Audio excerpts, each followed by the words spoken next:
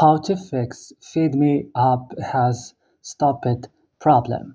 Welcome everyone. Today I will show you how to fix that issue. So let's do it.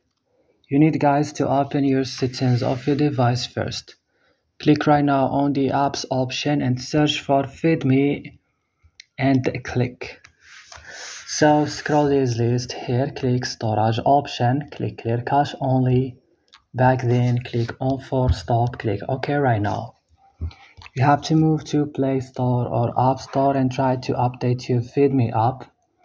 Restart right now your device and that's it. So if this video was useful, don't forget to like and subscribe and bye.